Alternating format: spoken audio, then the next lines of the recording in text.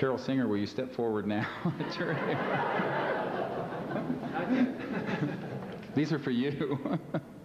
These are papers which will be available after I finish the talk. There are 12 chapters in these books. And those of you who will be in the workshop tomorrow, please, you need to get one of those and try to read at least the first 4 articles. They're about 80 pages in all.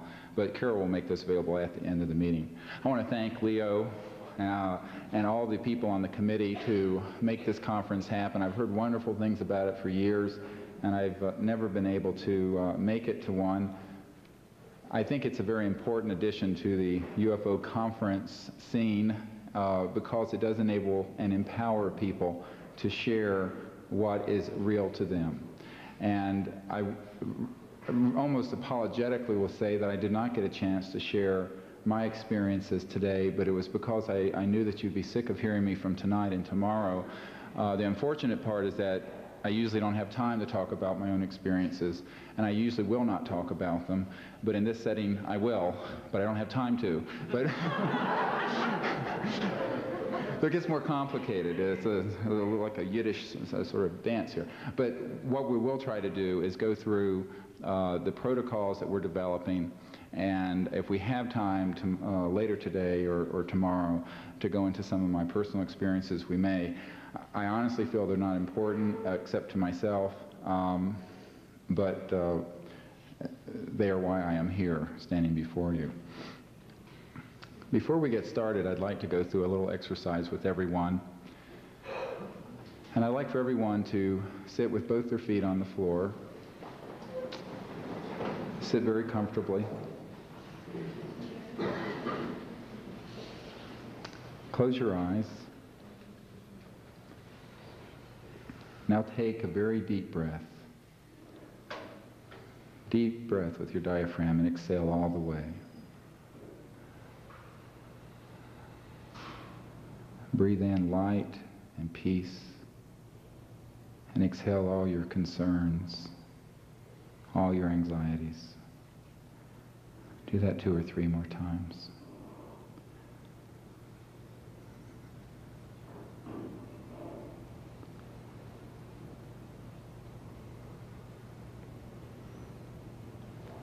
Now, while quietly following your own breathing, become aware of your awareness. Become aware that you are awake. This is very simple. Know that you are awake, conscious, intelligent. Sit now and observe your own consciousness. Let awareness become aware of awareness.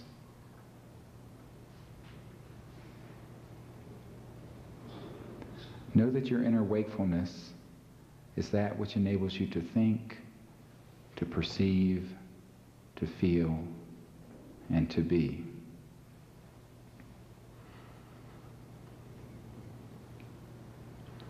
Now become aware of this pure, quiet consciousness. Deeply aware. It is not your thoughts, but it is that whereby you are able to think. This consciousness, it is not your perceptions. It is that whereby you are able to perceive. Do not confuse the two. It is not your feelings, but it is that whereby you are able to feel.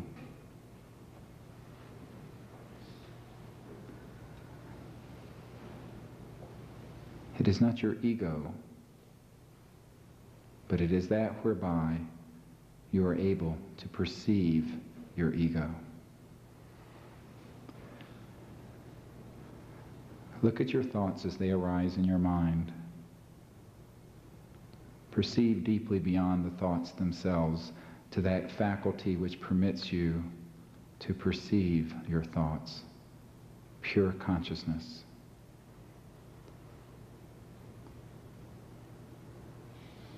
Look at your individuality or ego. Become aware of the awareness that enables you to perceive your ego. Who is that? What is it whereby you may perceive yourself? Like a light shining through many windows of different size, shape, and color, this undifferentiated, pure consciousness is streaming through countless individuals in the universe.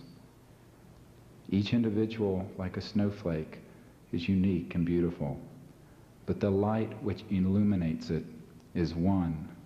It is universal. It is unbounded. All of us are of it, but none of us possess it. It is there with all of us. It is silent consciousness. It is without bounds. It is beyond time and place.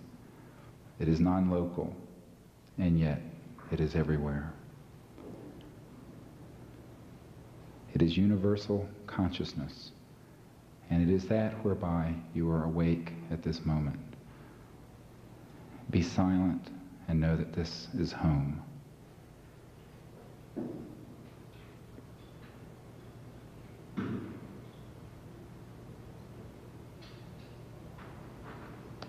You may open your eyes when you're ready.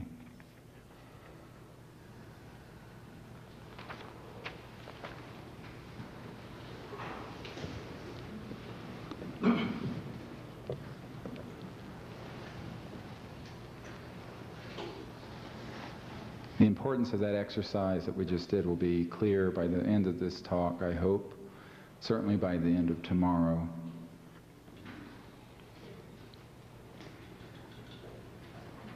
I want to mention just a few things about how I happen to be here. What is a 36, almost 37-year-old trauma physician, chairman of a department at a busy hospital, with 4 daughters and a wife, doing in a place like this? I love it. And I'll tell you that it's been a very long journey, and we can't get into the personal part of this right now, but suffice it to say, in 1990, 17 years after I had a close interaction, I do not use the term abduction, I got a swift kick in the behind by the cosmic will, and a number of things happened. The Center for the Study of Extraterrestrial Intelligence is a nonprofit, tax-exempt organization. We're all volunteers. In the Truman days, I guess they call them $1 a year people. I'm $1 a year. And it is dedicated to establishing a peaceful, sustainable, mutually cooperative relationship between humans and any and all extraterrestrial peoples presently or in the future visiting this planet. It is a diplomatic and scientific project.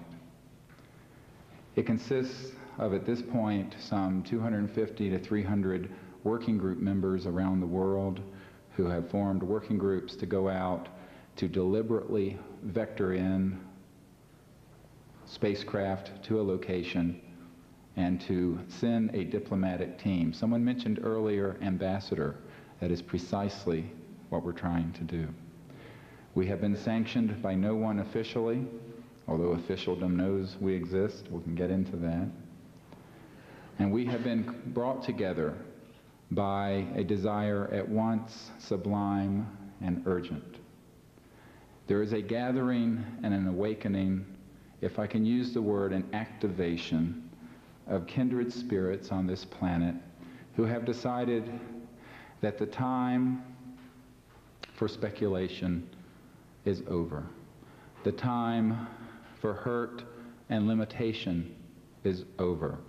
It is time for us to step into the light, to bring this to the people of the planet, and to formulate a project which will have a duration of at least 100 years and probably 1,000, to integrate this planet eventually with our brother and sister planets, which are already interacting with us.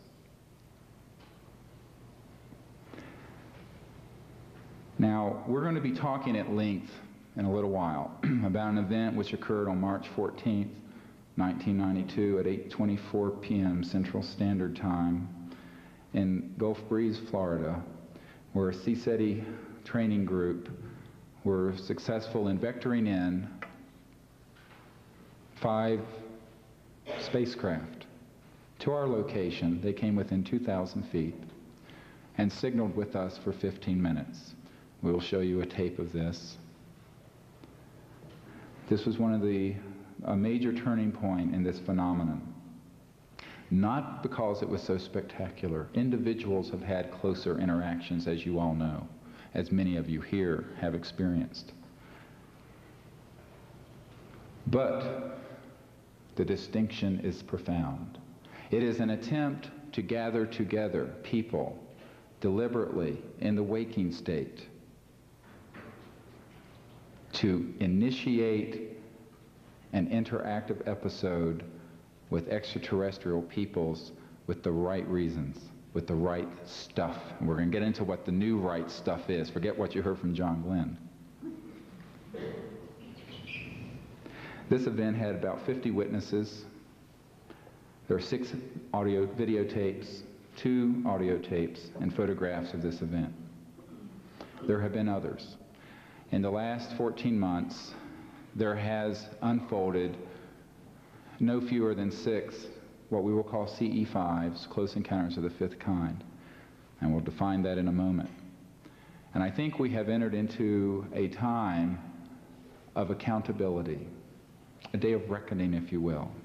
It is time for us to assume the responsibility to not just watch this phenomenon roll over us, or to passively observe it, or to idly speculate about it, but to go out there where it's happening with teams of people who have the right stuff, who have transcended fear, and to say, you are here, we will welcome you, and we will interact with you in a mutual and cooperative fashion.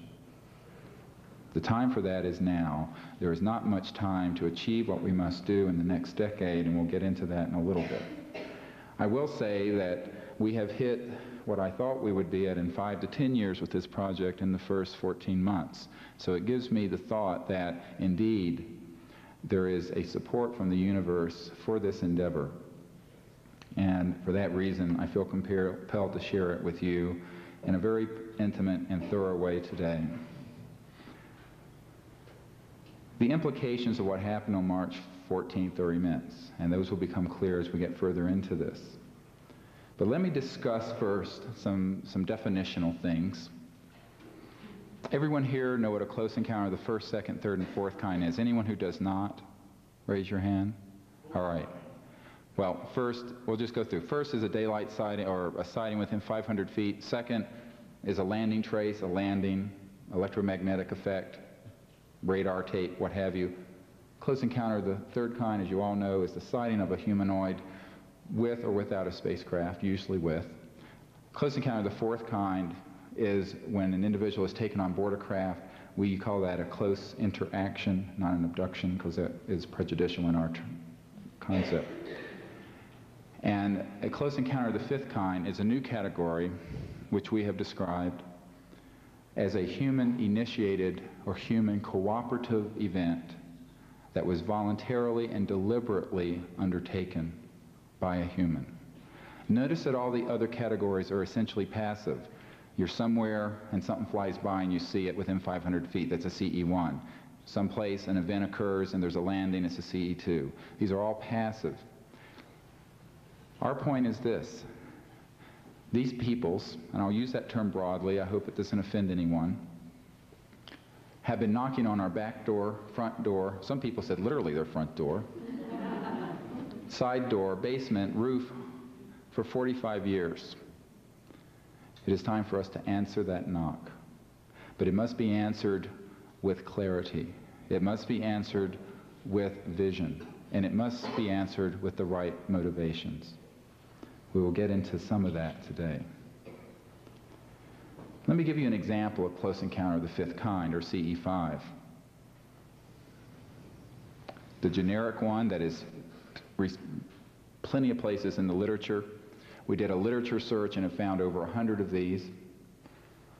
An individual is out someplace and they see a UFO. Rather than just being dumbfounded, as most people would be, you know, the usual response, even from a professional photographer, is to go, and you know, that's the extent of it. What we're talking about is someone who then goes to their car and gets a flashlight, takes it out, and flashes at the craft. Guess what? It stops and comes over and flashes back. Now you would say this has not happened. This has happened many, many dozens of times. Another example, an individual is doing a laser show for a rock concert, and they inadvertently, in this case, it doesn't quite meet our definition of a CE5, but we'll use it for example, and a UFO comes over and signals back with the laser, or simply comes over to investigate what all this noise in the sky is about. We define these as first degree and second degree CE5s, and you'll excuse me if I obsess and compulse a little bit here. This is what doctors like to do. A close encounter of the fifth kind, first degree. There's no UFO in the area. An individual goes out deliberately using protocols to vector one in to their geographic location. Those are rather rare, but they do happen. Close encounter of the fifth kind, second degree, you just happen to be someplace, you see a UFO, but you have the presence of mind to wave, to signal with a light, to shout, to send a thought, and it interacts back with you. They're both CE5s, but there's few orders of magnitude difference between a CE5 first degree and second degree in terms of difficulty in causing that to happen. Why is this an important category? It's the first interactive, deliberate category. And the reason we think it's important is that if you look through the information that is out there, many people have had these experiences, have written them up, not known what they were. They were like a diamond in the rough. And what we try to do is to get the dross and the carbon off that diamond and look and see what its value might be. And what we have found is that its value is in this, that humans can say, stop, and come and interact with us voluntarily, and they will. High percentage of cases where people have taken the initiative to do this, a UFO and or its occupants have indeed voluntarily interacted. If we do not see that this is possible, and therefore attempt it, it will never happen. It's like everything. Nothing can happen until we create it here first. And we're creating a reality, and in the past have created a reality that has been primarily involuntary and passive and reactive. What we want to move into is a reality that is proactive, deliberate, voluntary, cooperative. This is an order of magnitude jump. No longer are we talking about doing passive retrospective research. And let me mention what that refers to in the medical model. Retrospective research is when you look back and you do studies through case files and case histories. And almost all UFO research up to this time has been retrospective. Someone has a sighting, or a report, or an investigator goes out and takes the report. Someone has a close interaction or an abduction. Someone does a hypnosis session or what have you, and they find out what happened. Those are important. We must continue retrospective research. But what we have forgotten is the pure hardcore stuff. It's called proactive research, or research looking into a model approach, what we have put together, and it's meeting with some modest but important successes. I want to give you some examples of these close encounters of the fifth kind. And some of you have heard these, but they're quaint and they're very, very illustrative. One of the best, and it was investigated by Dr. Hynek on June 26, 1959, Father William Melchior Gill at the Boanani Mission in Papua New Guinea along with 38 other people, saw a UFO over a 3-hour period. There were 4 humanoids out on a deck-like structure outside this UFO. 25 people signed a case report about this. The following night, almost the same time, June 27th, 1959, interesting, this is the anniversary of that event. We should go out and see if they're hovering it. We'll wave. At 6:02 p.m., they saw this craft, and Father Gill had the presence of mind to wave at the humanoids. That's a very simple human thing. Hi. Guess what? They waved back. All right? Now, this was astonishing that this would happen. What happened after that is that all 4 humanoids began to wave at the human observers. And one of the mission boys went back and got a flashlight, and they started signaling in Morse code to the UFO. They then began swinging their arms in a pendulum in sort of a sequencing back with that Morse code signal. Now, this is highly significant. And remember, many, many observers of this, and no one has ever impugned the character of Father Gill. This is a solid case. Now, that was one of the earlier ones that we found, but there are more recent ones.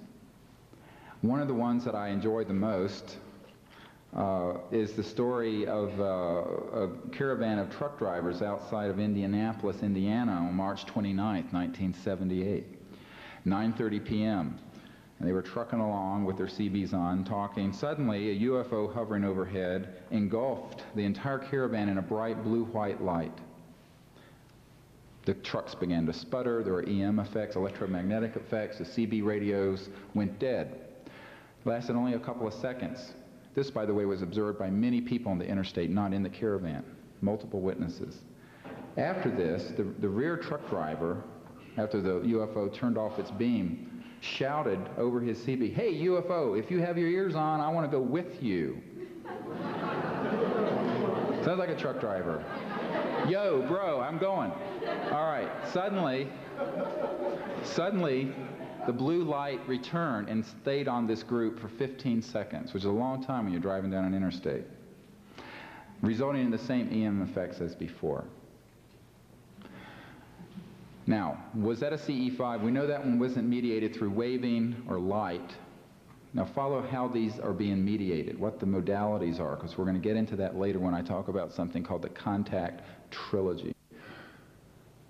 That was either through electromagnetic voice or telepathic. We don't know which, but there wasn't any light signaling.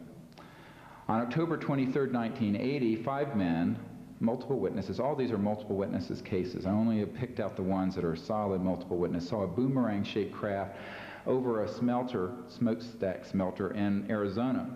It was a copper smelting factory. The UFO shone brightly, a huge beam of light down directly into the smokestack.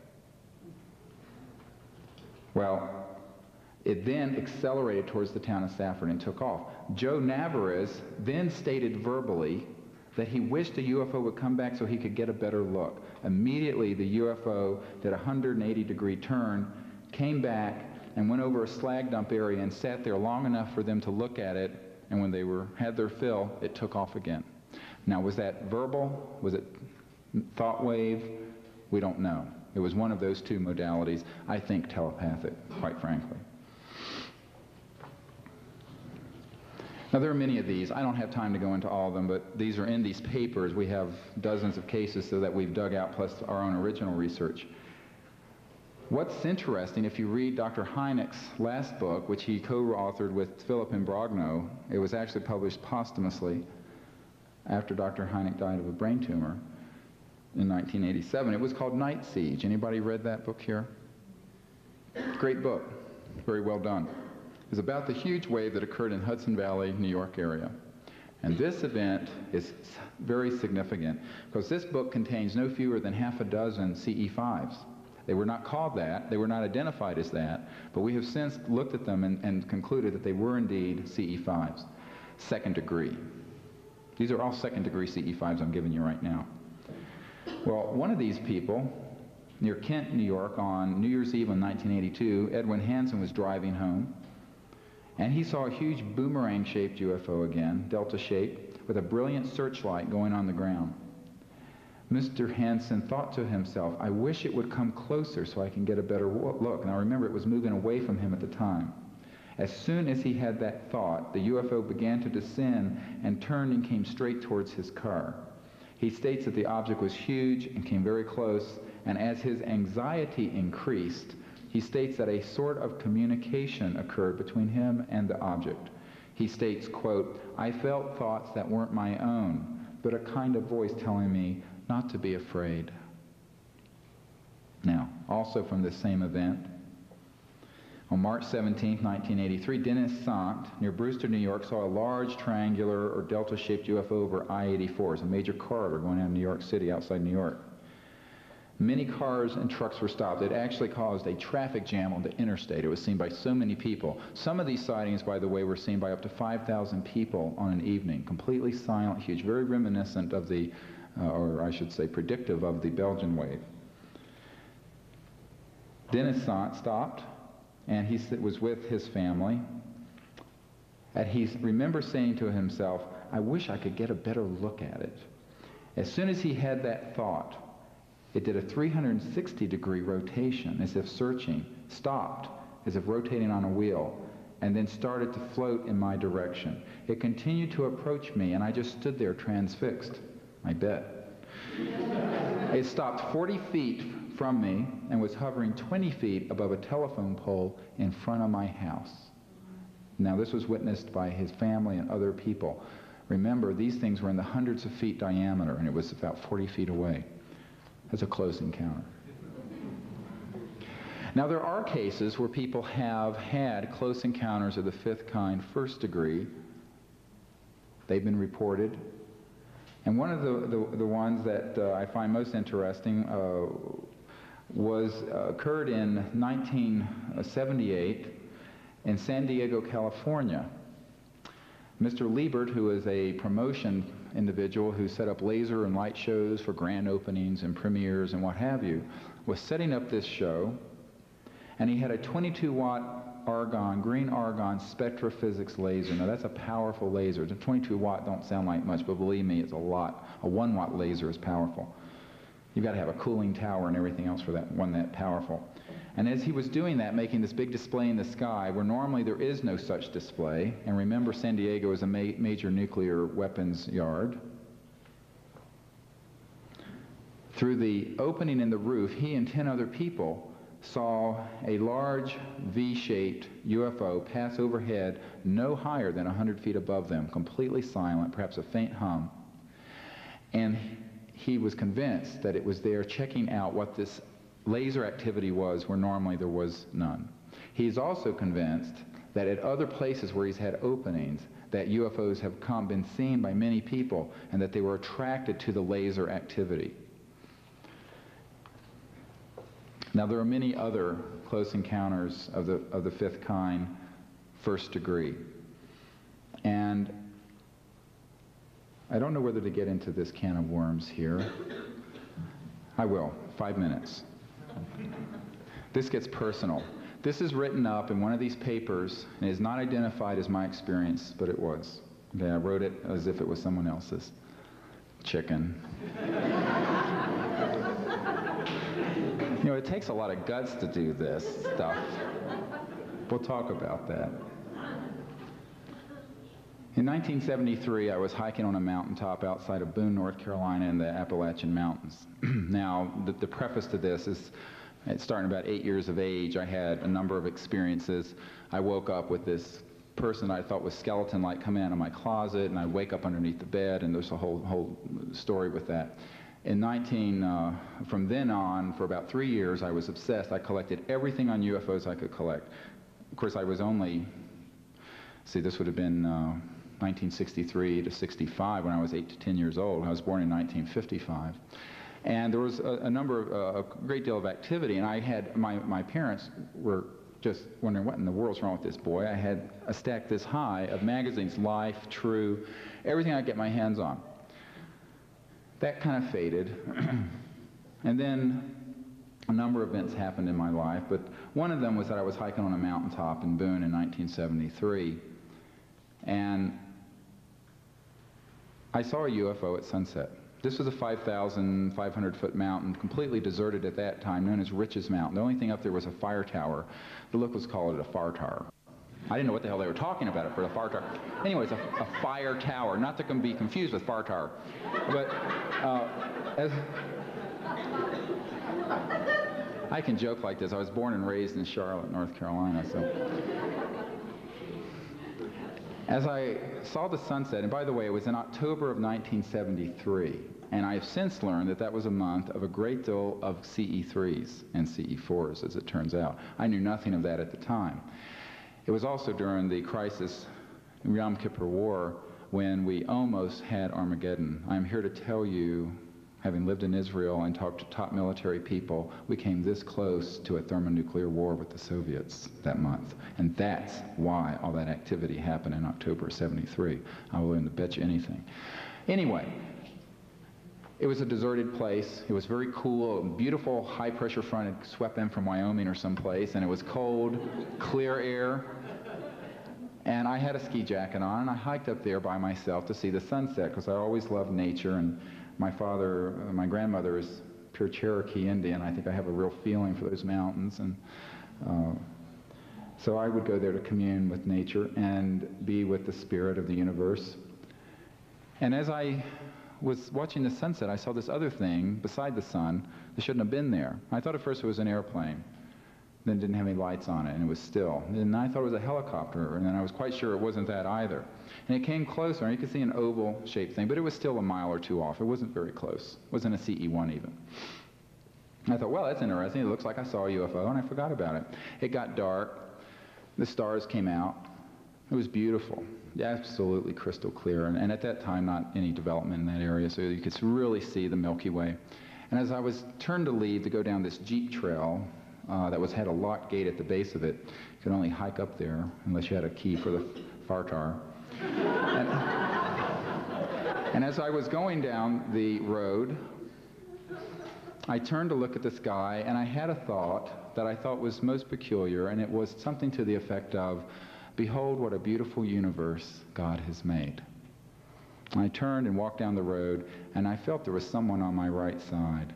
And I turned just in time to see that my jacket was being indented, and I was touched on my right shoulder by a finger, and immediately all the hair went on top, and I don't know if it was physiologic or if it was electromagnetic or what, but I went this complete. I got into the side, and I'm just, I'm a 6'4" guy, 18-year-old guy, I got into the ditch and curled up in a fetal position and looked over, and I remember looking over at this creature and thinking, what is this strange animal looking at me for?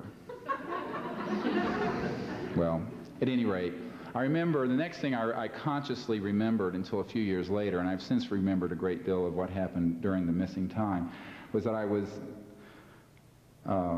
appeared on the road, and I felt, how did I get this far down the road? And my sense was I had floated there. That's all I knew. I knew I had floated to that point.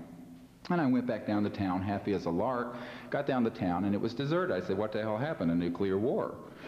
And the place looked like a ghost town. It should have been about 9:30. It was about 11:30 or 12. Anyway, for the next several months, as I would go to bed, I would use a technique which we have called coherent thought sequencing, and UFO sightings appeared every night I did this. I would go to sleep doing this, and I have to tell you honestly, what was really happening is that there was a link up with these people's investigating what a human's experience of universal consciousness was, or cosmic consciousness. That's all I'll say. But I was teaching them what it was like for a human to experience universal mind. These CE5s happened over and over again. At first I thought it had to be a coincidence. It wasn't. I forgot about it. I stopped when it got so close that a guy who looked just like me was stopped on a highway with a humanoid outside his car window looking in at him, and had a picture of this guy in the paper, and he looked like me. And I said, whoa, that's it. Time out. So I kind of put that on the shelf. Interestingly, a few months later, my roommate, when I was in a little tiny college dorm, and he said, you know, I never mentioned this to you, and this guy was blind, and I would read to him as a tutor. And he said, I never told this to you, but I would wake up many times. He didn't sleep well during these months that I'm relating here. And I would hear you talking, and this is the exact words he used, in a language not of this world. I said, why the hell didn't you record it? I haven't recorded, I have never told him, nor does he know to this day, these experiences. I was deeply in the closet about this until 1990. No one but my wife and a couple people knew. In 1975, I decided to see if this would work. And I was in Isla, France with Maharishi. I was one of Maharishi's golden boys. I was a TM teacher, instructor of transcendental meditation. And I did this, and we went out, and it was about 1 o'clock after lunch, and I was with about 10 people, and we looked up, and lo and behold, here was a huge, broad daylight at 1 in the afternoon, a crystal clear sky, a gigantic tetrahedral-shaped UFO hovering there. I thought, well, maybe that was a coincidence. I kept writing all these things off as a coincidence. Then in 1977, there was a multiple witness CE5 that happened. I decided to see, I had come back to the United States and was living up in Blowing Rock again, up in the mountains of North Carolina. So I wonder if there's anything to that. I was always someone at that point who doubted my own experience. I've since learned not to do that, nor should any of you. And I thought to myself, we'll see. So I went to bed and I did this same technique that I had either inducted or taught or been taught or taught them. I don't know how it evolved. And I had visualized them coming up through Charlotte. And this is how, you know, I was a young kid. I was still only, what, 1977, I was 22. And I said, I'll see if we can vector them in. But I said, I need to tell them. So I said, my name is Stephen. And I was born on June 28, 1955, at Mercy Hospital in Charlotte. And I visually and graphically showed them all these details. And then from there, I guided them up to the mountains where I was living. Guess what? My roommate and I, who was in another bedroom, he and I woke up with this huge ship orbiting above our house. Incredible blue-white light from it. And what was even more strange is that the house was filled with the consciousness of the people on board. All I can say is that the consciousness filtered through their snowflake, their individuality, was projected into that house. Well, my roommate and I both woke up, ran out into the common hall and said, God, did you see that? Yeah, did you see that? And we were dumbfounded. At that point, the craft came across and went over towards Grandfather Mountain and made a sweeping arc and was gone. Well, you could have knocked me over with a feather when the next morning, first of all, my roommate was furious. He said, don't ever do it. I told him what I had done. He said, don't ever do that. It scared the hell out of me. He was really mad because I had never told him about these experiences. And I can tell you his name, and he remembers this to this day. In fact, he called me not long ago and said, do you remember back in 19? I said, yeah, I remember. Usually I don't tell this story when I give these talks because I'm embarrassed because it's self-referencing, and I don't like to self-reference, but I'm doing it here because that's what we're supposed to do, right, Leo? I'm being a good student of yours. It's hard for me to do this, actually. Snoopy 2, the police helicopter in Charlotte, just before the UFO was seen over our house, had pursued two of these UFOs. Guess what? Over southeast Charlotte, over the hospital where I was born. Now this gets weird. I don't know if anything's weird for this group, but this gets close. And it was witnessed by, now I have secreted away through all manner of nefarious manipulations, gotten the radar, the FAA tower audio between the tower controller and the pilot of the police helicopter, documenting this event. This, by the way, was in the Charlotte Observer. It was seen by multiple people on the ground. It was seen by other pilots, and they got within 200 feet of this metallic. They could clearly see a metallic structured craft. Interestingly, it was seen leaving the area, moving towards the Northwest Mountains, which is where I was located. Now, at that point, I decided I couldn't write this off as a coincidence. It took a while. I had to give a swift kick from the ass by the cosmic mind. Anyway, at that point I decided this indeed was real, that it was something that I should not do lightly, and stopped until 1990. And I'll tell you this story. Is this boring to hear these personal things? All right, let me go on. If you repeat outside this room that I'm telling you this story, I'll deny it, and I'll tell you, I'll say that you were all mass hallucinating. I can prove it. I've got a psychologist here. All right. Now, it's very tricky because I'm an emergency physician, and I commit quite a few people who are certifiably psychotic. And so I have a healthy respect. All right. 1990. I was walking through my room. This is, 17 years after the initial event in 1973. And I had told no one but one or two very close friends and my wife, God bless her. And I was walking across my room, and we live in this large house on these estate grounds. There's nothing nearby. No TV was on, no radio was on. I've never had this happen. I'm not someone who hears things or sees things that aren't there. I was not drinking. I'm a teetotaler, nor do I do drugs, nor did I do psychedelics. I do all these qualifiers because this is too bizarre. But I was walking across the room, and I was getting undressed. I mean, it was a very prosaic, mundane sort of evening. I was getting undressed, and it was the full moon of January 1990. Full moons are important to me. Maybe an astrologer will tell me why. I'm June 28, 1955, born at 6 in the morning. At any rate,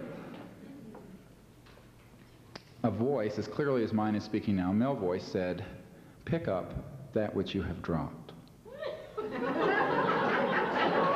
I said, say what? Now here's a conservative, I live in North Carolina. I mean, look, you got Jesse Helms there. It's worse than the neo-Nazis in Germany. And I'm a medical doctor. That can't be excused for being eccentric because he's a psychiatrist. I do hardcore trauma, life and death stuff. People die in my hands. And I'm going, this is getting too weird. But at any rate, I accepted that. But as soon as those words were uttered, I knew I was awakened to do what I'm doing now.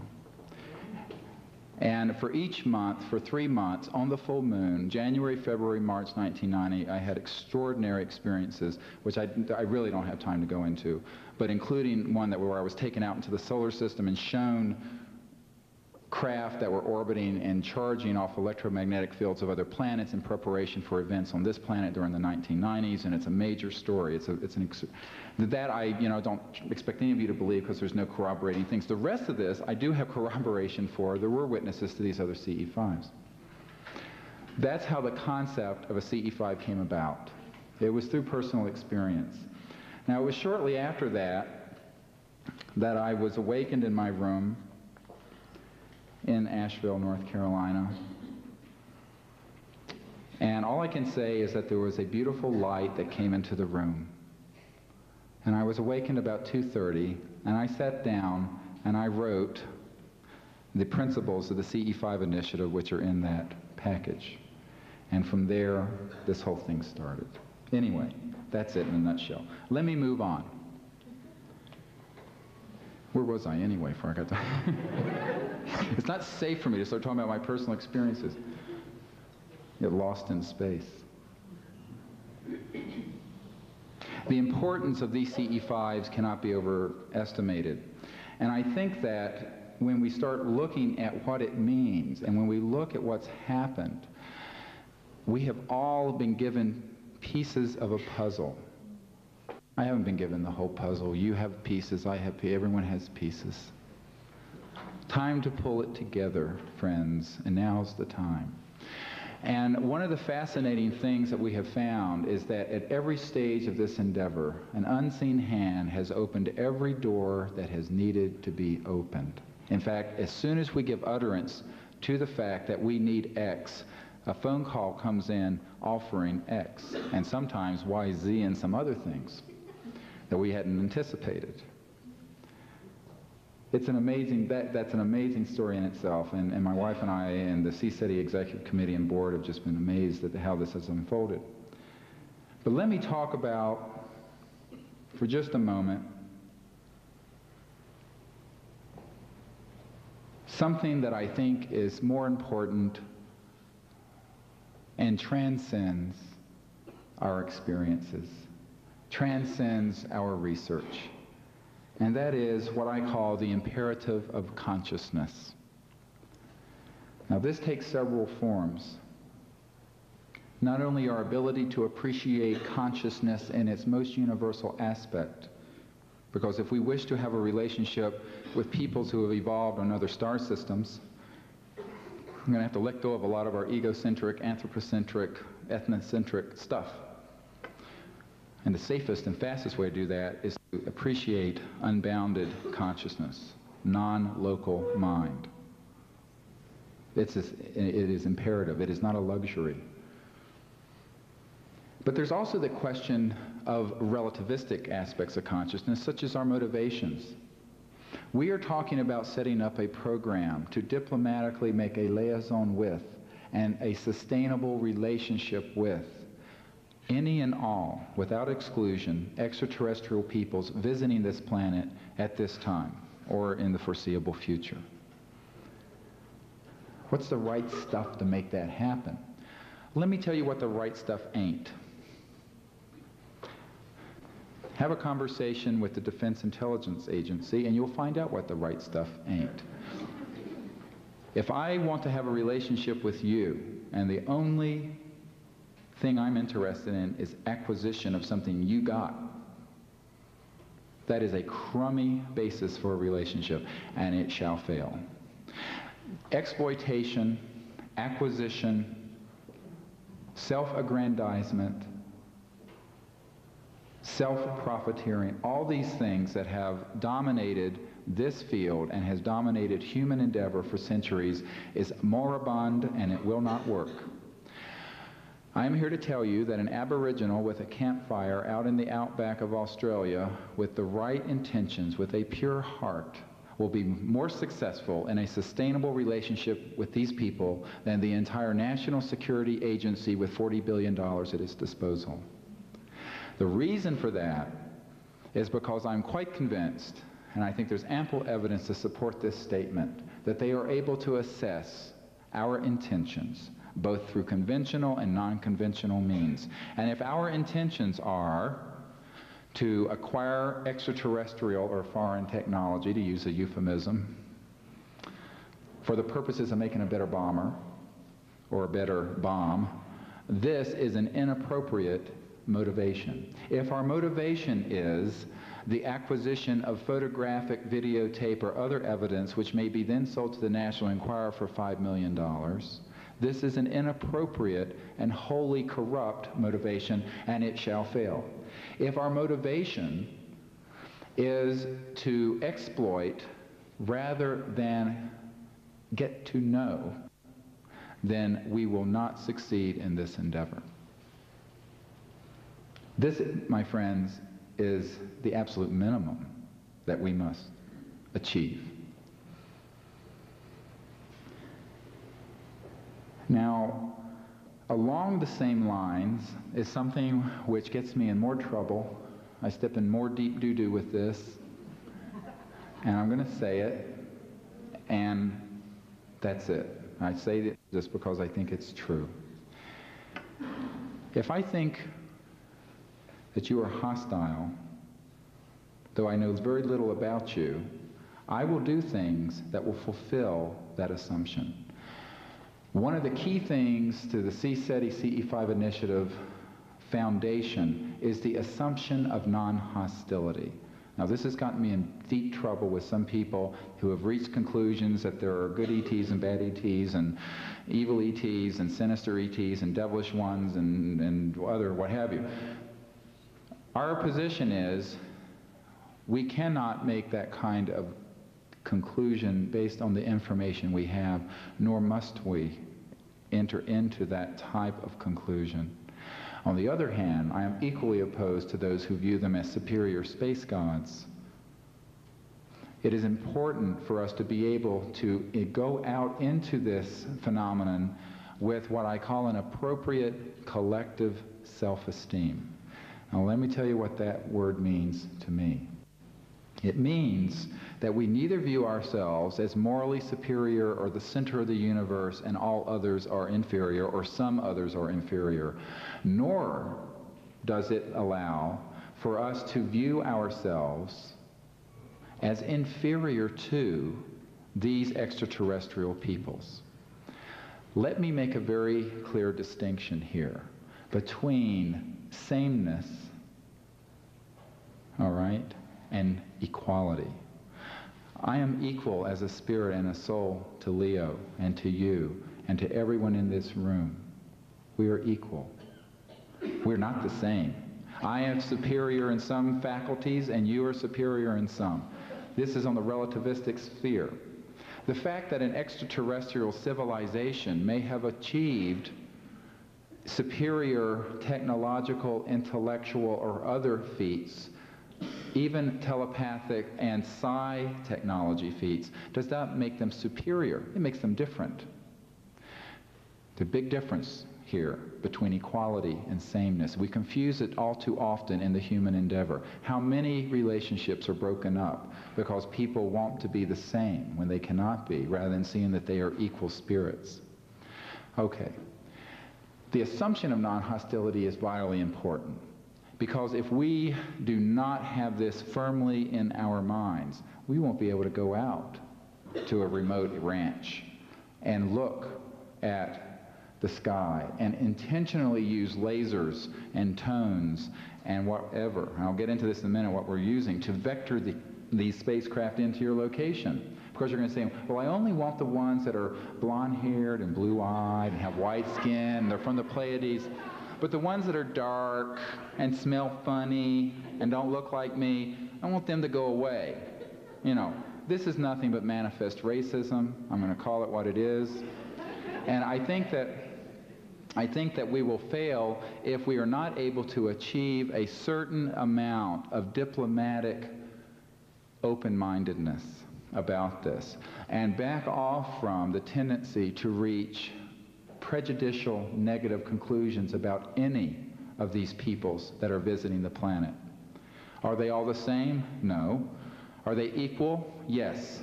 And are we equal with them? Absolutely. And for that reason, on the basis of consciousness, on the basis of spirit, if you will use that word, we can relate to any people in the universe. And the motto of CSETI is one universe, one people. One universe, one people. Now, this doesn't mean that these are going to be unimportant points, that there will be tasks, there will be barriers to overcome, just as there are barriers between a Kenyan tribesman and a New Yorker. All right, that's on our same planet here. Now, we know that there are going to be problems. There are going to be different ethical standards, different procedural standards, different political and social organization, different levels of understanding of reality. But we must not allow those differences to cause us to conclude hostility. And let me just I want to make a sidetrack here, and some of you have heard this before. The very key point that we must be free of making the assumption or making the confusion between actions and motivations. This is not intuitively obvious to a lot of people. But let me paint a scenario for you. You are seeing this from a distance. Just pretend that you're seeing this on a television screen. And there is this room that's white, and there are these examining tables, and there are these lights. And there is a boy, 8 years old, lying on the table. And he's being held down by half a dozen beings dressed in strange outfits. And one of them, the leader of this group, is going into his chest with an item this big around and putting a hole into his chest. And he's awake. I just described what I did the other day. All right. I just described what I did as an emergency physician when a child was hit by a car, had a crushing injury to the chest, had 5 minutes to put a chest tube in before it was dying of a tension pneumothorax, and the child was awake. Head wasn't injured, chest was crushed, wasn't breathing. From the level of the awareness of the child, that action, I was a tormentor. I was a sadist. Let me go. And often I will hear these patients say, I'm fine, just let me go home. Of course, they're dying. They have a blood pressure of 40 over zip, and they're, but I'm fine, let me go. However, my motivations were what? I was trying to save the life of that child. For this reason, this is one reason why we don't use the term abduction, because it's not clear. If the Titanic is sinking and you're plucked off the bow, it's a question of whether are you abducted or are you rescued. So, I mean, there's some argument here as to whether or not the Earth is the Titanic that's sinking rather rapidly. And if you listen to our geophysicists and our environmentalists and what have you, we are indeed sinking faster than the Titanic did, and there aren't many life rafts out there. So my point here is, I'm not saying that that's the case. However, so long as that's a possibility, let's be clear on giving peace a chance. Let's be clear on giving the future a chance and approach this with a diplomat. I often say that we're the Switzerland of UFO research groups. And we try to maintain this very clearly, and it's critically important. It's not just philosophically important, it is practically important, because it is poison for a person to try to go out into a active UFO area, such as Gulf Breeze or Belgium or Puerto Rico, and intentionally vector these things into your geographic location if you have reached a conclusion that some of them are going to eat you for lunch. All right? So this sort of thinking is not only dangerous, but it is self-fulfilling, because invariably it's very much akin to the white man coming to, I feel personally about this, since my grandmother was Cherokee and was marched on the Trail of Tears out to Oklahoma, that if we just go, when the white man came to North America and saw the Native Americans, different color, smelled different, different customs, talked different, kill the barbarians, what the hell, they're different from us. We have to be very careful that we do not slip down that very treacherous slope. And I am here to tell you that we have slipped down it way too far already. Very dangerous. What's going on is very dangerous. All right. So that is the imperative of consciousness, involves not only our ability to have a assumed non-hostility, but also what our motivations are, what the intentions of the team are, and what we intend to do with the information we get. I was asked by a national security agency operative, what are you going to do with this stuff if you're going to be collecting it?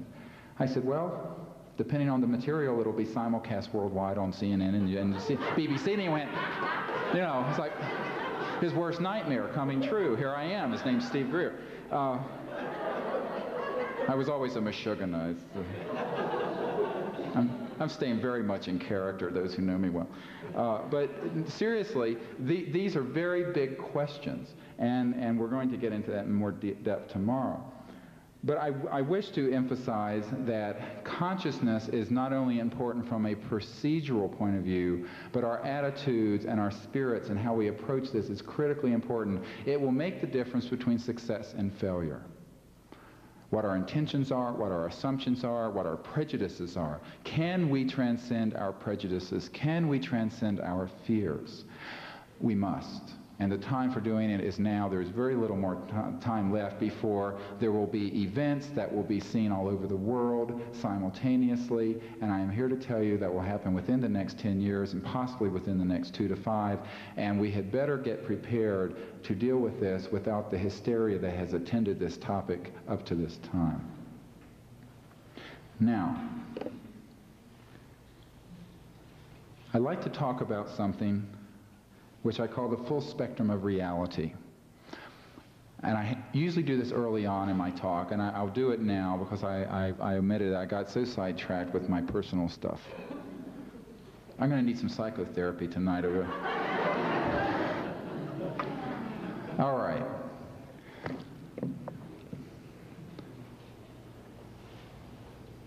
When we say UFO, we're referring to a structured extraterrestrial spacecraft. There are other things that people see as UFOs that have nothing to do with extraterrestrials at all, but that's when I use that term. When I use the term extraterrestrial, I'm not referring to ultra-terrestrials or transcendentals, although there is some overlap. I'm referring to biological, physical, extraterrestrial peoples who have extraterrestrial physical spacecraft. Now, with that said, to confuse the picture a little bit, I will say this, that they're interdimensional. But one of the amazing things is I brought with me an interdimensional object, and I'm holding it here before you, and I'm not being facetious. Every state of reality is present here. It is wholly dependent on the level of consciousness of the perceiver. Someone who has the discernment will see God within this box. Someone with the discernment will see every dimension and every capacity for dimensionality right here. This, by the way, is a scientific fact, and the research has been done to establish that this is so. Not only is this thing not simply a three-dimensional box, but my mind can interact with this and can levitate it across the room, it can transmute it, etc., and so on. For this reason, we try to get real clear that what we're attempting to contact is not, now, don't get me wrong, I have no doubt that there are angels, and I have no doubt that there are other aspects where there's primarily non-three-dimensional physical. When I was 17, actually 6 months before this 1973 experience, I was septic, was very sick, I coded, I died, I went out. It's a long story. I decided to come back because I asked them what they wanted me to do, and they said, we want you to come back, and I said, phooey on you, but I'll do it anyway. So here I am. I didn't want to come back.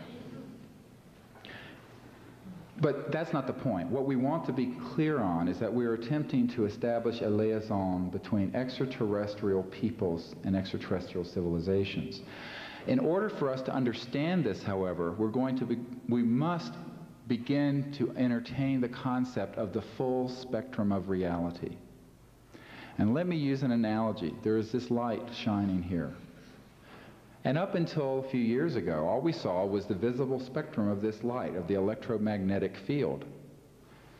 However, there are ultraviolet rays, gamma rays, X-rays, infrared, you name it, in the electromagnetic spectrum. The fact that we did not perceive it did not mean it did not exist. We simply did not have the capacity to perceive it at that point in our evolution. What we are seeing with this phenomenon is both what I call transcendental technologies, or technology-assisted consciousness and conscious-assisted technologies, and very, very developed physical technologies. The unfortunate thing about scientists is each generation thinks they know everything. So Galileo's generation did, Carl Sagan's generation does. Wrong. We probably know 1% of what there is to know, even about the physical reality of the universe. Give me a physicist who can tell me what gravity is. They don't even have a clue what gravity is, nor can they manipulate it. These people can. So what we're dealing with are peoples who are operating on a wider view of the full spectrum of reality. It's not a different reality. Reality is one. Reality is a singularity, though we perceive it as many. The reality is that these peoples have technologies and intrinsic mind capabilities, psi technologies, if you will, that enable them to function on a little bit wider aspect of the full spectrum of reality.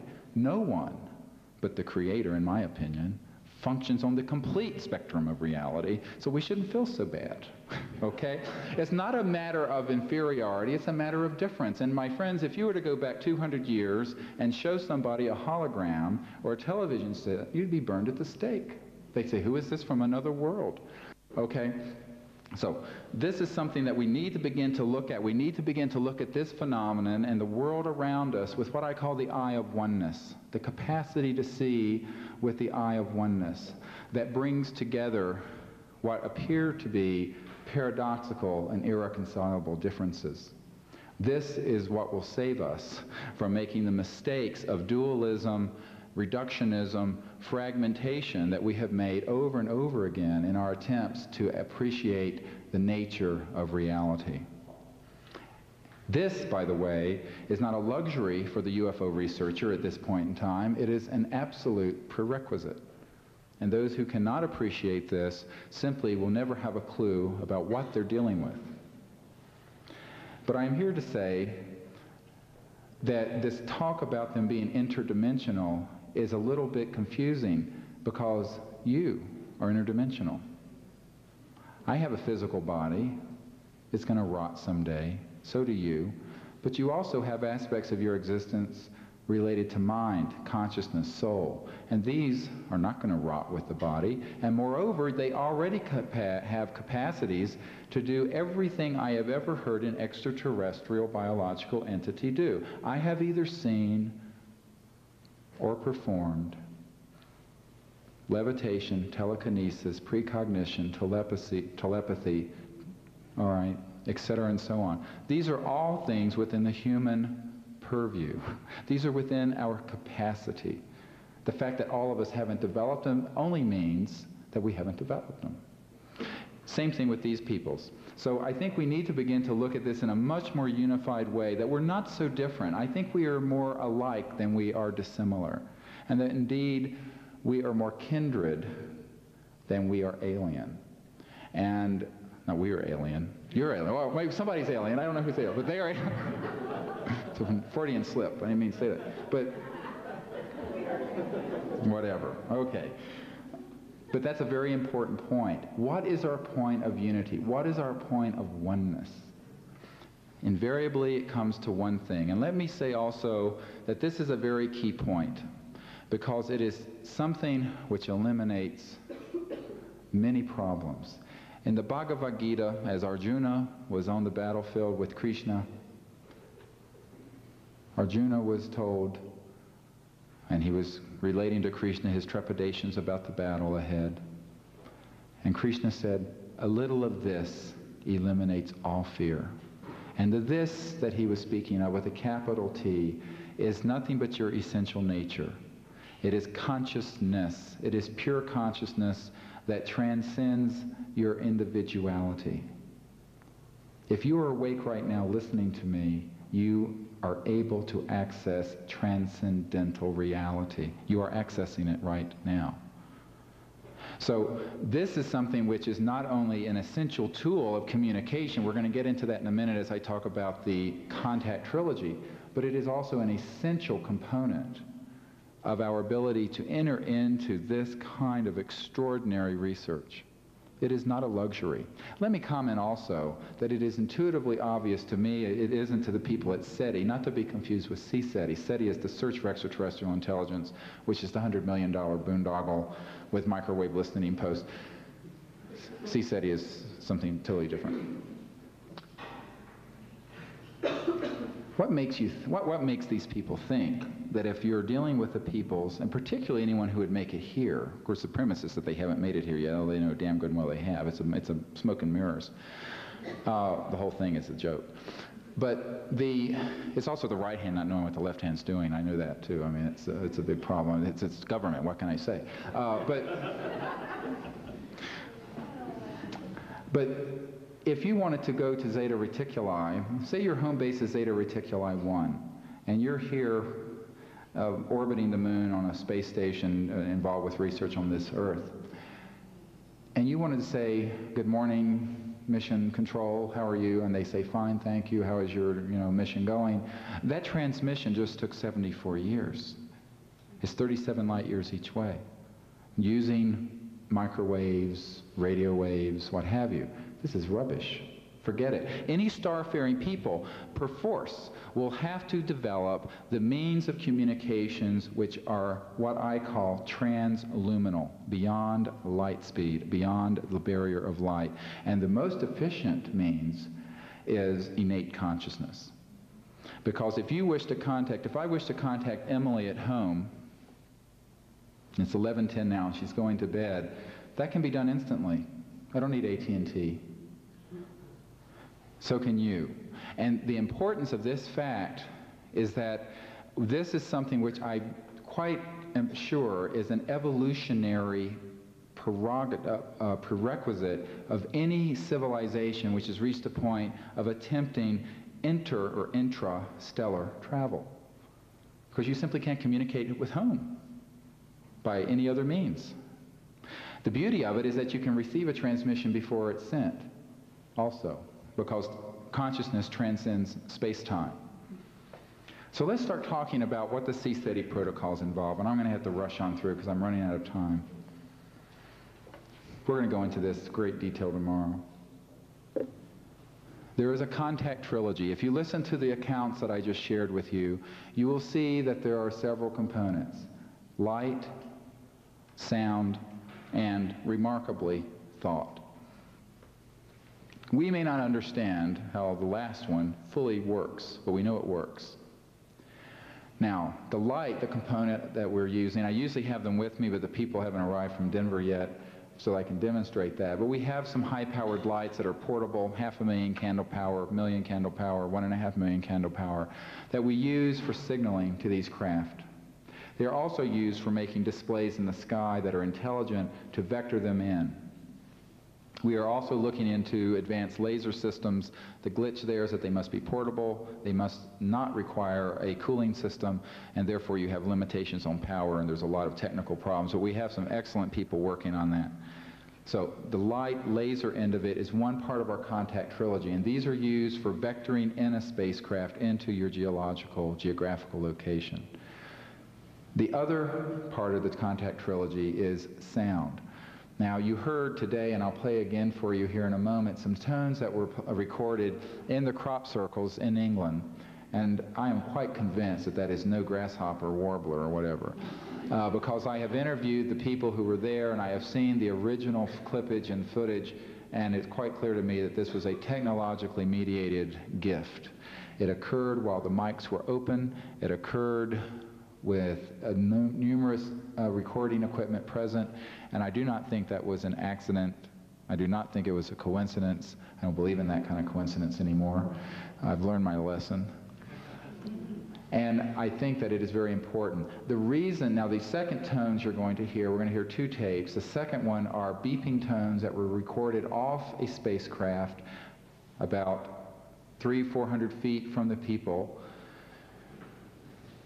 In Ontario in 1975, there was a 2-year period where in Alberta and Ontario there were multiple farm families that had spacecraft come over, and they would have this beep, beep, beep, beep, beep, beep, beep, beep tone that would be heard. So that is the second tone. The reason we're using these tones in situ, out on the site, is because our sense is that if they can vector onto if they can lock onto our research group and they hear a tone that they generated, then it will be something like a beacon that will let them know that indeed we are attempting contact back with them. And it also helps with recognition. You know, if you walk into someone's house and there's 1,000,000 photographs on the wall, but there's a picture of you, you go, oh, look, there I am. There's a certain innate, okay, so there's a certain innate, so we're using this, you know, rather than some man-made sound, we're using these sounds that we think are a gift, and there are two different sets. Let's play the first one again, and you've heard it, those of you who are here, but some of you weren't here for the talk on the crop circles. Go ahead.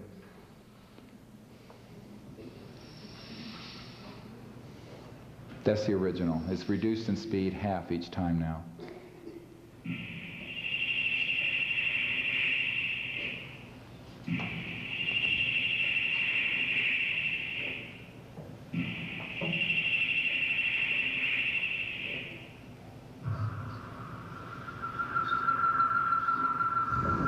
It's binodal. There are two.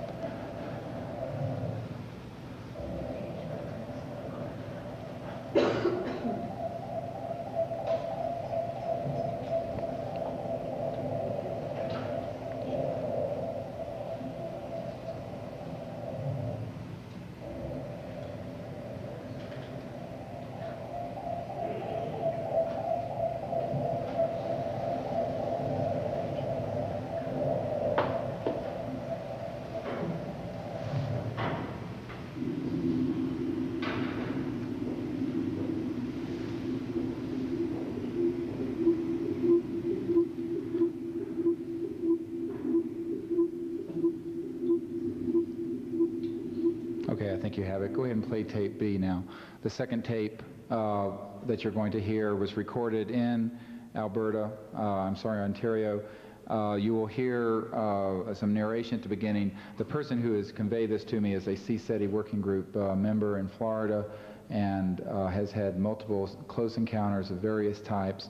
But this was heard for 2 years by multiple farm families. We have at least 3 different recordings from different families at different times of this beeping tone emanating from a spacecraft that was visually seen. This was definitely associated with a physical structured craft. Go ahead.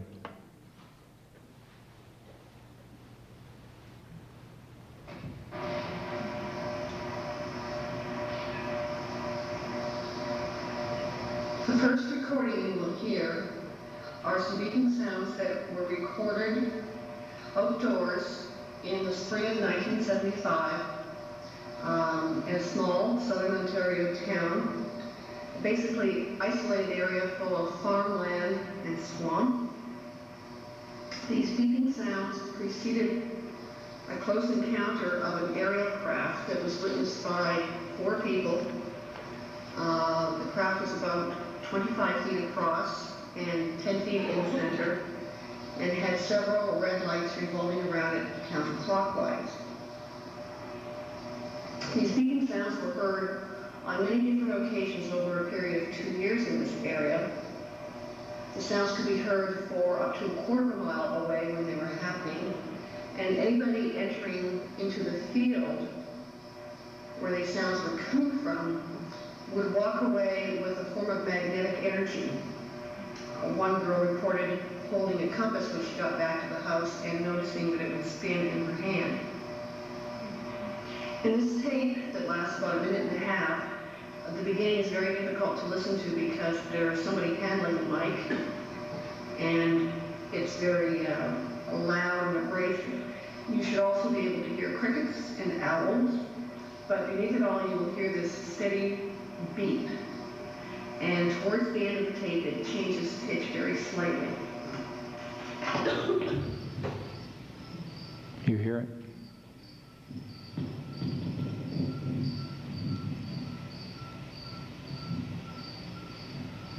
Some of you have heard this before.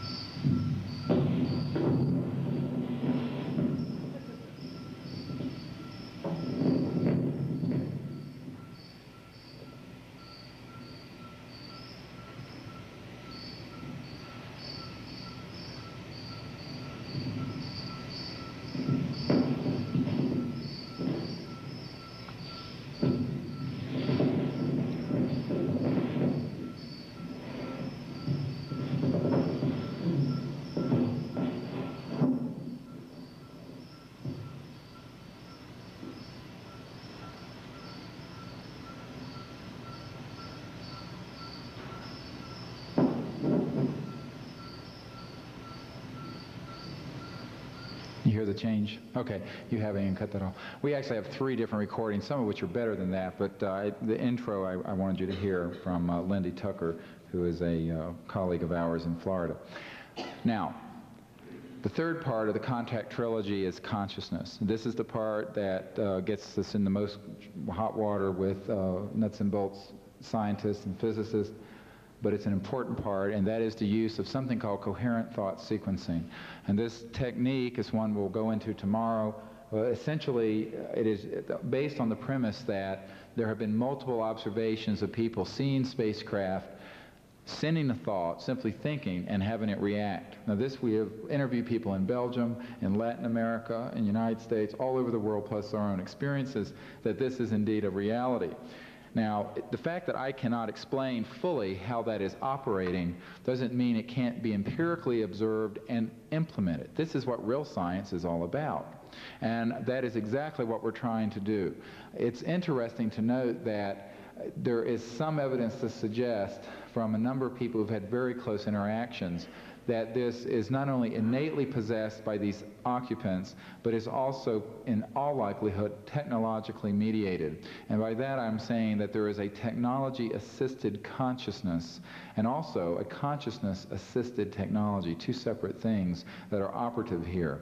We are already in the early stages of trying to evolve systems like that ourselves on this planet. CIA and the KGB has spent millions of dollars on it. But suffice it to say that I'm quite convinced that the appreciation of non-locality of mind or expanded consciousness followed by a vectoring in a sequential thought process that not verbally but visually and in a substantive way vectors them into a geographical location is efficacious, and in fact we've had multiple successes using that. So these, by the way, are all used at the same time. There'll be a team of people doing CTS, a coherent thought sequencing, while there's a group using lights or lasers, and the tones are being played, and we're not using these in a singular way. We're using all of the modalities that we have. Rather than trying to split off and use only one and see what results. We feel we don't have time to do that, so we're going ahead and using all of them. So we feel that this is a very, very important concept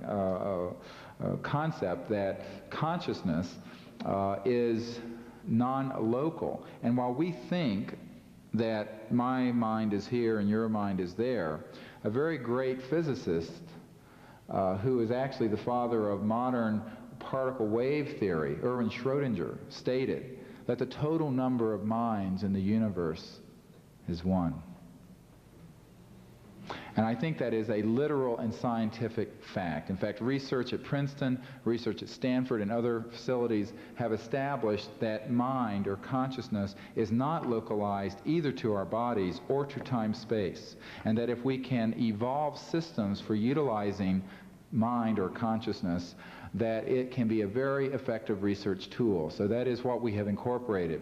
So the CE5 initiative, Close Encounter of the Fifth Kind initiative, which is our primary research program, utilizes lights and lasers, tones, and coherent thought sequencing. And these are all used together. Tomorrow night we'll go out to a remote ranch, this McGuire Ranch, and we'll practice these things and we'll see what happens. I always call them a dry run, but this thing that happened in Gulf Breeze was a dry run too, and we had 5 spacecraft come out, and there were some people who had to have quick put on some Depends undergarments, and let me tell you, the macho guys, we had a couple of retired Air Force pilots there who really just about, lost it, and actually one of them had to sit down on the pavement, on the asphalt. I now want to go into that particular event. Oy vey, I'm running out of time, and show you these tapes. Let me describe what happened. There's the prelude, there's the event, and there's the post-event high strangeness, and that's the most fascinating stuff, actually. Let me go through it, and then we'll see the tape. The tape, by the way, is an amateur tape, handheld, cheap camcorder. We don't have a $90,000 beta cam with starlight scope. I wish we did, but we don't have the funds for it. Anybody want to donate one, talk to me later. And however, it's quite impressive. Unfortunately, this very small screen, we usually try to show it on one of the big, 4 or 5 foot ones, but you guys, when we show it, can come closer, those of you in the back, and sit out here on the floor or what have you. March 13th, I was on my way down there to Gulf Breeze, Florida, and subjectively acquired the information that at midnight there would be a sighting. And that's all I'll say about that. Now, this was the night that I was giving us to talk like this, and we had not done a workshop. And after the lecture, about 10:30, we went out to the Pensacola Bay Bridge at the base there on the Gulf Breeze side, and we began to observe the sky and whatnot. And we were using some of the lights and some of the protocols. There were about 10 people there, and only about 4 of them had gone through any of the training, so we weren't doing it in any formal way. At about 11:50 something, 5 of the 10 people left. Now I had told Vicki Lyons and Art and Mary Hufford and several other people that there would be a sighting at about midnight. They said, well, no, it never appears that late. It's always between 7 and 10, and it, you know, this doesn't happen. I said, well, it will, so just be quiet and we'll see. Well, at just a few minutes, in fact, what was interesting, the very last person of the 10, of the 5 who left, the very last person pulled out of the parking lot just as it appeared. This happens over and over and over again, and it's usually a mashugana. It's usually somebody who doesn't need to be there to begin with. We're going to get into what the right stuff is tomorrow in great detail. At any rate, the Gulf Breeze UFO appeared a few thousand feet off. It was not far, it was not miles away. And interestingly, it was over the hotel where I had just given the talk, and in the direction of Santa Rosa Island. From that information, from its location, I deduced that the following night, when we were really going to go out as a whole team, that's where we should do our research. Well, it lasted only about a minute. Through binoculars, I could see not only the energy source at the base of it, but the superstructure of the craft that was shaped somewhat globular like that. And it was fascinating that as soon as Art Hufford got his 2,000 millimeter lens on it, it was gone. It just took off. Well, I thought that was interesting. I felt it was highly confirmatory, and I knew then that there would be some significant events. During the workshop, we each played the tapes and we discussed what these tones and how we use them.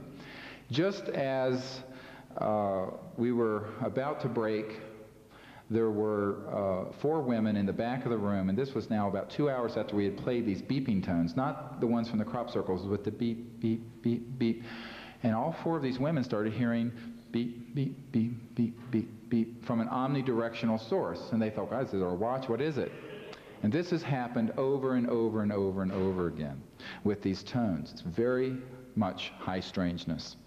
Now, actually, the first time I heard these tones, I was at a conference, and I went home and told my wife about it. And as I was sitting in our, it was in July, and as I was sitting in our kitchen, the window was open. As soon as I got animated and was talking about these beeping tones, all of a sudden, beep, beep, beep, came in from the window, came inside the room, circled around us, and my wife is one of these Earth Mother pioneer ladies, loves to live in a, just loves to be pregnant, loves to have children, loves, it's just, that's why we have 4 daughters, right? I only have female sperm. If they hear that, if they want a male from me, forget it. I only have female. But this is something that's very strange about these tones. Well, we broke and we had dinner, and then we got together, and about 7 o'clock we headed out to Santa Rosa Island. Well, as fate would have it, about 10 people got separated from the group because they didn't show up on time. And I run a tight ship. That's another Freudian slip. But it tend to be very punctual. And so it was 7 o'clock and we left. They weren't there as tough titties. Well, anyway, we headed on out. Well, that turned out to be a very propitious, a very fortunate mistake, if there are any mistakes in this world, because half of those people went to South Shoreline Park, and they had camcorders. And they just, observed because they got separated, and we had not disclosed our location. We usually do not disclose where we're going before we actually go out there for obvious security reasons. We went out to this location on Santa Rosa Island, and it was really not a very, I go to these places and I let people pick out these sites before I arrive, and it turned out it was a disaster in terms of what my requirements are for an adequate CE5 site, because it was right along the main road that connected Gulf Breeze and Navarro Beach. So, if you had a landing, the whole world and God and everyone would see it. So anyway, we said that's fine. We went ahead and did it there. Well, we did the coherent thought sequencing on site, and then started using these lights, these very high-powered lights. It was a beautiful crystal clear night with a moon and a very stiff wind coming off the Gulf of Mexico. The Gulf of Mexico was behind us, Santa Rosa Sound was on the other side, and we were on this little strip of barrier island out there on Santa Rosa Island, where it's a state park. There's no buildings or homes or anything out there.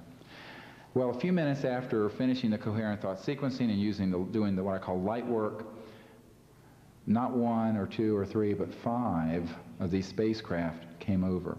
Now, this had never been observed in Gulf Breeze, where 5 of these had come out. They came out just exactly over Santa Rosa Sound, where we were located, although they are frequently seen further towards into Gulf Breeze. And at that point, all hell broke loose, and people started going, oh my God. It took some few minutes to get everyone under control. And I took one of the lights and started signaling. And these are trigger mechanism lights. And flashed. And by the way, these are strong enough that they can clearly be seen at 4 miles out. And they appeared within about a mile from our location. Deep throbbing. On the tape it shows it as white, but it's a deep throbbing white energy source ring of light with a superstructure craft above it. And that doesn't show up on the, because it's black and you can only see it through binoculars silhouetted against a slightly lighter sky. But it's this sort of shaped craft. As I signaled to it, I would flash 3 times to it and pause, and it flashed back 3 times. And then I flashed 5 times and paused, and it flashed back 5 times. Well, this point, people really were running to go get their Depends undergarments because we had a confirmed lock-on. And this is, by the way, a substantial difference in a passive observation. It's one thing to see a UFO. It's another thing to intentionally vector it in. They don't only send 1, but they send 5 of these things out, and then they start signaling with you so that they know you're there, and you're sitting there on the beach, you're going, boy, we feel really pretty exposed here, don't we? So this ensued. This went on for 15 minutes, signaling, flashing back and forth. Now, at one point, you'll see on the tape where it looks like all but one of them sort of winks out or takes off. And you'll hear everybody talking, oh, it's over, and blah, blah, blah. It ain't over yet. And then you'll hear on the second tape, 2 tapes that I'm going to show. One was taken from South Shoreline Park, which is not where we were doing the research, and the other one was taken on the site where we're doing the research. We actually have 6 tapes, so I brought 2. Interestingly, the one, at that point, I say, go ahead, continue to focus your mind, do coherent thought sequencing, and I started making a large equilateral triangle in the sky with these lights. Guess what? They came back, pop, pop, pop, in a perfect equilateral triangle. It was really very awesome. It was a very moving moment. And I can tell you, the grown men there were crying. It was a very emotional moment because we knew that we had succeeded in a human-initiated, voluntary lock-on, and that they were dancing, this photon dance. It was lovely. Very, very exciting. It's an understatement. Now, there were a number of guys there who, after the event, said this was the most important event of their life. And these were people who had had extraordinary close encounters on their own, but they'd always been involuntary or passively observed. And this was such a step to be able to say, we're going to reach out and see if they will answer. And they answered. And it went on for 15 minutes. You know, if there had just been a flyby, we would have been happy. But to have it go on for 15 minutes, this was really special. Well, at that point, I started saying, now we need to start doing something which I had not done during the workshop, and select a boarding party. Because our intention was to get them to land on the beach behind us and have a boarding party go on board. At that point, 4 people immediately, forthwith, and forever jumped in their car and went back to Pensacola. The rest of us were left to discover how it is that we would do this. Well, at that point, I started signaling to the UFO in a strobe-like fashion, and as I did so, the lead craft strobed in perfect synchrony. This, unfortunately, is lost on the tape because they were on tripods and they couldn't turn them up directly overhead. But it strobed and came directly overhead, flared out a bright white light, and then was gone. And that was the end of the event that night. Interestingly, immediately after that, there was a flurry of helicopter and jet aircraft activity that may have been a coincidence, but maybe not. Moreover, we stayed out till 5 a.m. I tend to have a frightening stamina for this stuff, so be warned. I'll wear out everybody. My wife says, please, be quiet, go to sleep. No. Actually, there's a story about that. When we first got married, I used to talk, and she'd say, oh, can we go to bed? And she'd go, oh, I'm so tired, let's go to sleep. Anyway. You don't have to be crazy to do this, but it helps.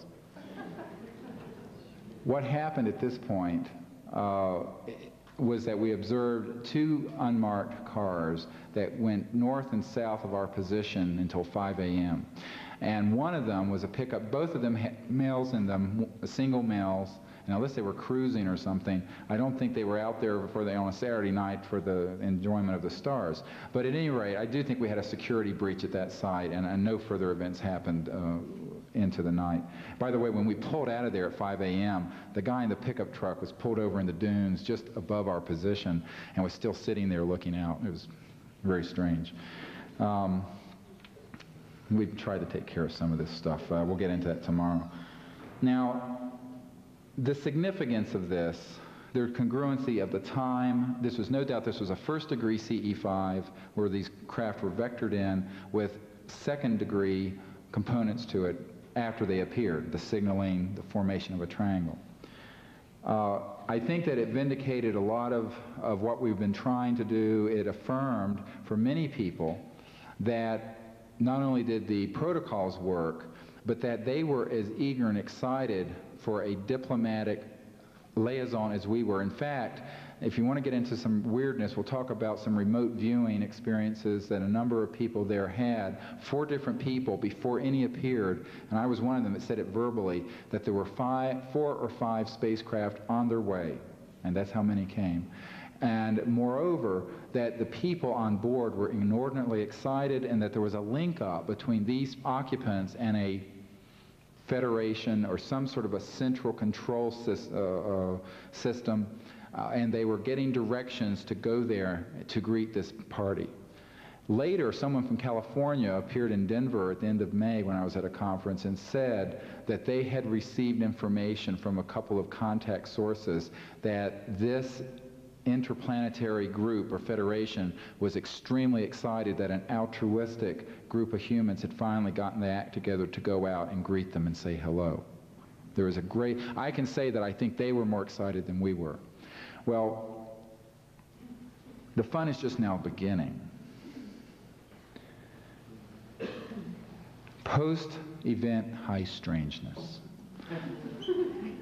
Now, you go from astonishment to astonishment, and it's like the Chinese curse me, you live in interesting times. Two of these people went home who had been there. She had the flu. It was about 11:30. And they had been playing with a little toy UFO, okay, that morning with their grandchild. And the darn thing wouldn't work. They put in new batteries. They put in the old batteries. It wouldn't work. It was kaput. They went home, 11:30 at night, nobody in the house, completely empty, everything off, except they opened the door, and guess what? This little toy UFO is whirling around like this on the counter with all its lights beeping and flashing, and the switch was in the off position. Now, this is absolutely true. This is like something out of a Steven Spielberg movie. Now, to make things even more extraordinary, Vicki Lyons went home. The next morning she got up, and all of a sudden there was this vibration around and above her house. Her, remote control thing for her television and VCR got so warm she could barely hold it. All of a sudden, there were these items, these music boxes, up on a shelf above, at the top of the ceiling. She hasn't touched for months. And all of a sudden, one of them started going ding, ding, ding, ding, ding, just like the beep, beep, beep. Boy, does she get you going, oh my God. Well, she and Patty Weatherford and several other people subsequently that day and for the following week heard this beep, beep, beep, beep when they'd be in their car, when they'd be out. Now, none of them were frightened by this. They all knew, all these working group people knew that this was an affirmation that, yes, you're on the right track. That's how everyone took it. Nobody was frightened. And it also showed, I think, a marvelous sense of humor. To go home and have this thing whirling on the shelf. I mean, it's great. It's absolutely classic. So the implications of this are fairly immense. I think we've entered a new historic chapter that will be hallmarked by human-initiated and/or human cooperative efforts. To the extent that we can put together the right stuff and teams of people around the world who have the right stuff, to that extent, involuntary experiences will decrease. That's a prediction I'm making. I may be wrong. I don't think so. If we can mount a non-hostile, diplomatic response, not based on the acquisition of someone else's technology, not based on exploitation, not based in fear, but in love, in the oneness of intelligent life in the universe, I am quite confident that this will take us to the stars. It is a matter of a degree between a lock-on, like what you're going to see on this tape, and having a full landing with a boarding party going on board. That could have happened within 1 minute. It didn't happen because we weren't ready for it. I can tell you that. The people there were not enough people there who could have kept their act together in that scenario. And believe me, the people who say, oh sure, have them come, we'll schmooze, we'll have a malt together, you know, those are the most dangerous people. They have no self-realization whatsoever. This is something that I think we are on a path that will take us into a new chapter in human history. It will be first embryonic. It will grow to be born into the broad daylight as an infant. That will be happening in the coming months to years, not decades. And it will mature into a full interaction and incorporation of planetary societies with our planet Earth. This is where we're headed. It is destiny, and it is manifesting. And I suggest that we embrace our future because it is a wonderful one. I have no fear of it. And I think that the challenge is for us to come into our light, to say, we can do this. You know, here I am, little Stevie. You know, you still think I'm Stevie. I was Stevie when I was little. You know, little red-headed guy from the South and came from a very poor family. And you think, you know, I can't do this. You know, we can do it, and we must. The time is to let go of our limitations. The time has come for us to embrace our potential. And if we do this, and do it with the right purpose, we are assured of success. It will change the planet overnight. As soon as we have something, Larry King on CNN has wanted me to be on to discuss this. I have declined because he wanted to have me on with crackpots and what's his name, Phil Klass and God knows who all. But if we are successful in this and they permit, now this is something we'll discuss tomorrow, we do not always turn on our camcorders. The first few minutes of this event is not recorded because I would not allow until we had a confirmed signal lock-on for the cameras to be turned on. Because I do not assume that they want to be. I mean, look, if they wanted to be totally filmed, they could land in Yankee Stadium in a live transmission and that'd be it. So, I mean, we don't assume that. And again, this is part of diplomatic etiquette. It's very important. We're going to get into a lot of discussion of what diplomatic etiquette is, what interplanetary diplomatic etiquette might be. But I think that to the extent that we can successfully put that together and they are willing to cooperate and trust us, we will be able to document a very close, and I predict, a daytime landing with multiple witnesses. When this goes on CNN, it'll be something to behold. And we are setting up that network so indeed that can happen, and it will happen.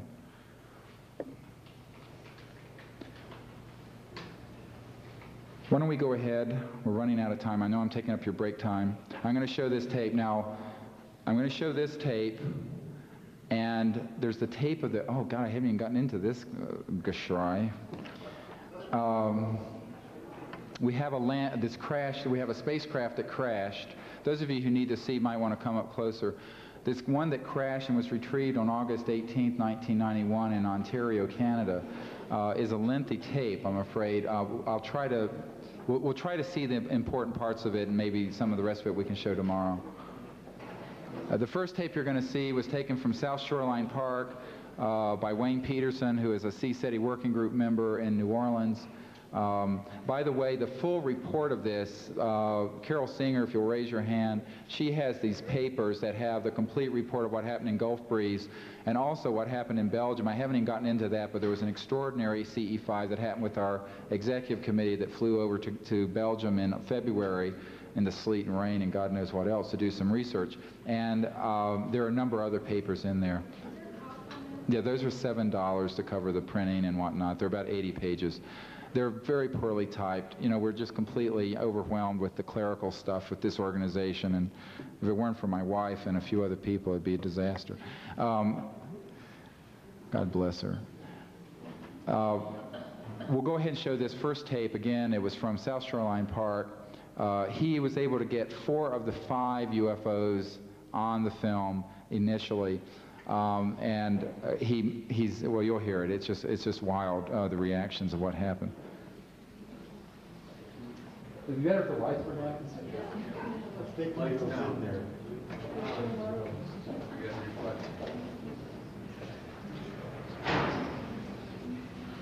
You want these lights off, please? Okay, are you ready now?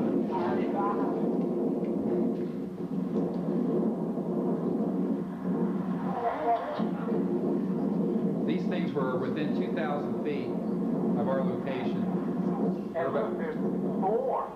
There's 4. There's 5, but he's There's 4. Here's the 4th one that he gets. There's another one low on the horizon down here. You can hear the wind. That's Damn hot shit.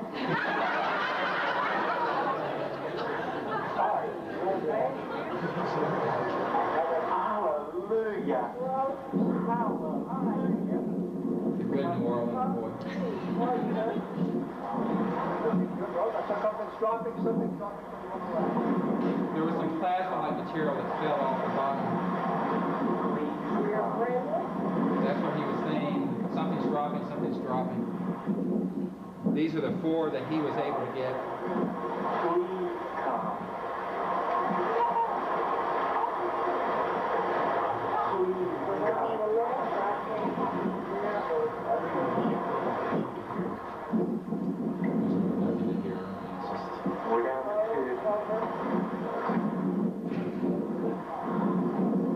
This started about 8:24, lasted for 15 minutes, but one of these spacecraft stayed in the area for over 45 minutes, just observing. This tape goes on forever, observing that flash. It doesn't do anything but sit there and watch what we're doing, so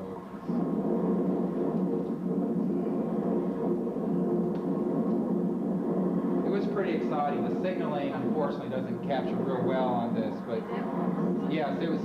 There were 4. One's low. One just went. I saw it blinking. It's going behind the tree. He's a very pure spirit.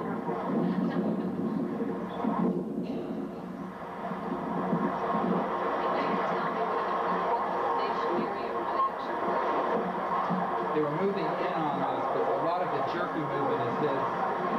He has a tripod, and he's so excited. On this small screen, but when you were there, this thing was only about 2,000 feet away. And you're going to see there are going to be 3. At this point, he doesn't know what we're doing because he's at South Shoreline Park. We're at the other location. I'm making a great big triangle in the sky. I keep losing.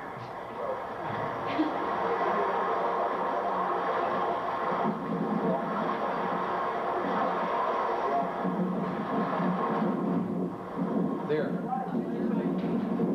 There's a beautiful triangle.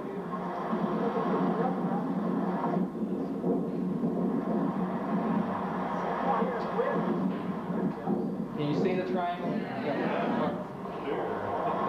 This one's signaling. See, it just flashed twice. We had just flashed twice to it. By the way, these had never been observed to do that. They had never been seen to do that sort of strobing or flashing until this night. And we don't think that was a coincidence. It was very much point counterpoint. It made our knuckles white. This was so exciting.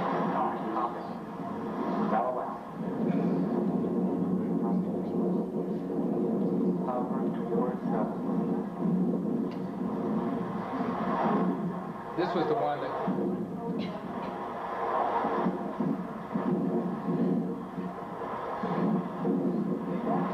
He was actually out on a dock at South Shoreline Park over the Sound.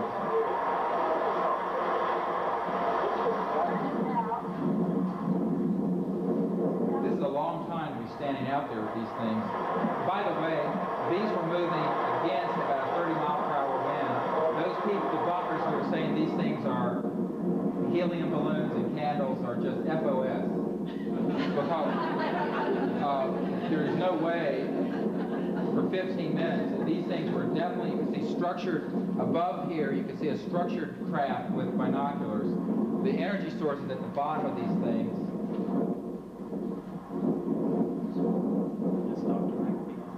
Oh yeah.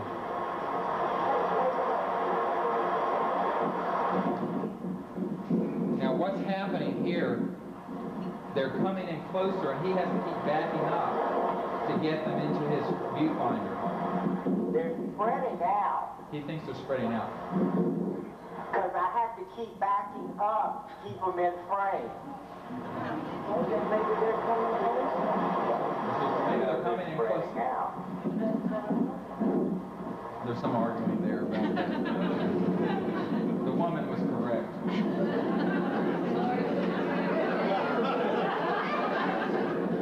What she said, They're coming closer.